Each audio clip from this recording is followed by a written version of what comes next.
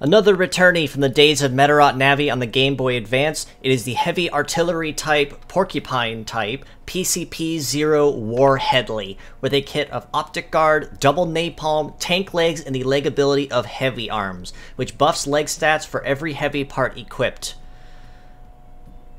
Oh boy.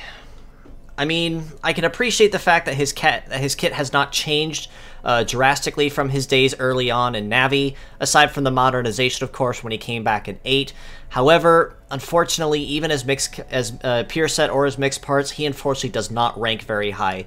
Optic Guard is a decent, I suppose, conditional defense skill, as it will allow Warheadly to take any blow in place of an enemy, but specifically negate optic-based attacks. So that includes laser, beam, beam sword, hyper beam. So if the opponent is using any of those, then Warheadly is fine.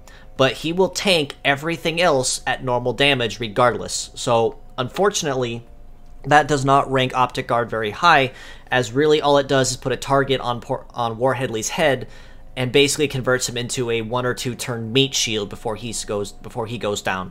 Napalm arguably is also kind of hard to make use of decently, especially with him being triple heavy, so that does eat into a heavy slot to be used on the legs that could be used towards something else, as it's a scattered AoE, meaning it'll damage 1 part normally and then 2 others at random at 1/3 of your total damage.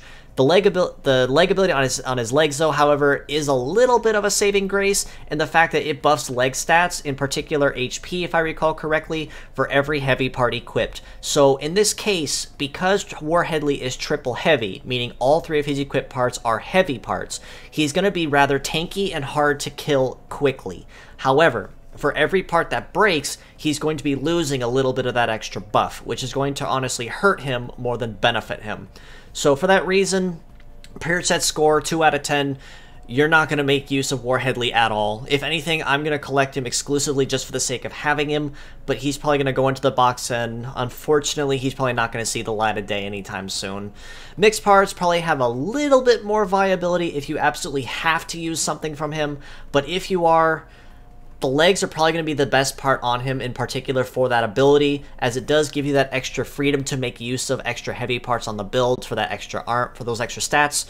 But that's about as far as it goes for Warheadly. So if you're going to collect him, it's going to be primarily for collection purposes more than anything else. Don't expect to make any potential viability out of him.